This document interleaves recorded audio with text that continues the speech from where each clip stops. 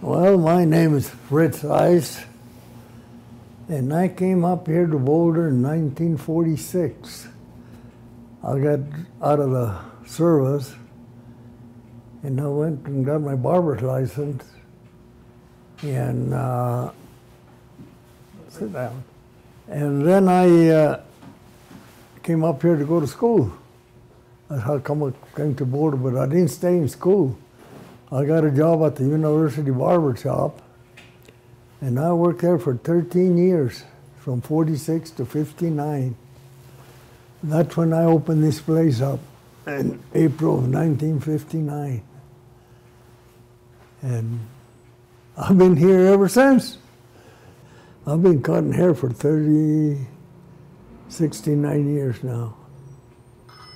70 years. Yeah.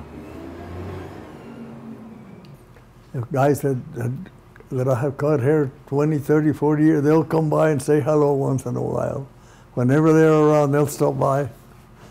They'll say, "You remember me? You used to cut my hair here 20 years ago or so."